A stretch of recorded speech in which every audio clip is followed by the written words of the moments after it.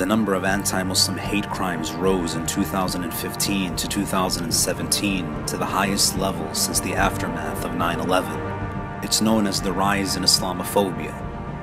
Islamophobia is defined as the irrational fear, prejudice, and hatred directed against Islam or Muslims. It was a term coined in the early 20th century, but became increasingly salient in the past couple decades.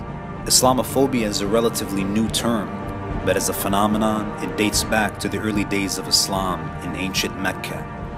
The first victim of Islamophobia wasn't the hijabi in northern London who was assaulted for her headscarf, nor was it the brother in Manhattan who was spat on and told to go back to his country. The first victim of Islamophobic rhetoric was the Holy Prophet himself. He introduced two teachings that shook the foundations of 7th century Arabia.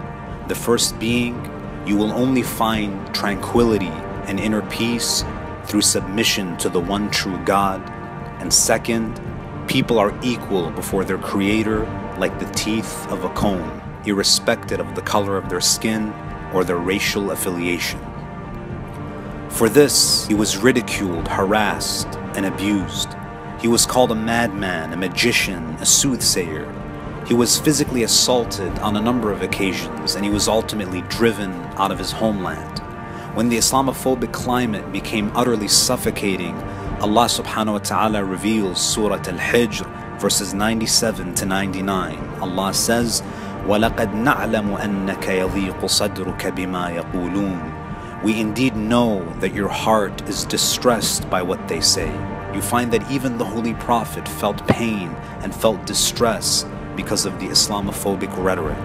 But then Allah subhanahu wa ta'ala gives advice to the first victim of Islamophobia. Allah says, فَسَبِّحْ بِحَمْدِ رَبِّكَ وَكُن مِّنَ السَّاجِدِينَ وَاعْبُدْ رَبَّكَ حَتَّى يَأْتِيَكَ الْيَقِينَ. So glorify and praise your Lord and be of those who prostrate to Him, and worship your Lord until there comes to you the certainty.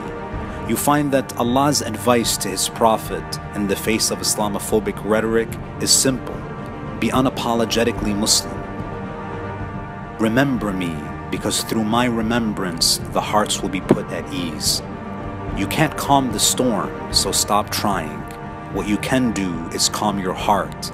The storm will pass. And the way that you calm your heart is through Allah's remembrance. As Allah says, أَلَا بِذِكْرِ اللَّهِ تَطْمَئِنُّ الْقُلُوبِ. Verily, with the remembrance of Allah are the hearts at ease.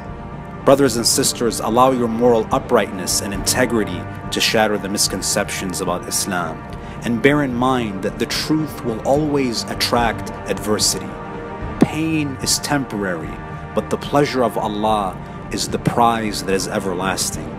And remember the words of Imam al-Hussein alayhi salam on the day of Arafah when he said, إلهي ماذا وجد من فقدك وما الذي فقد من وجدك. O my Lord, the one who has you, what has he lost? And the one who has lost you, what does he have? وصلى الله على محمد وآله الطاهرين.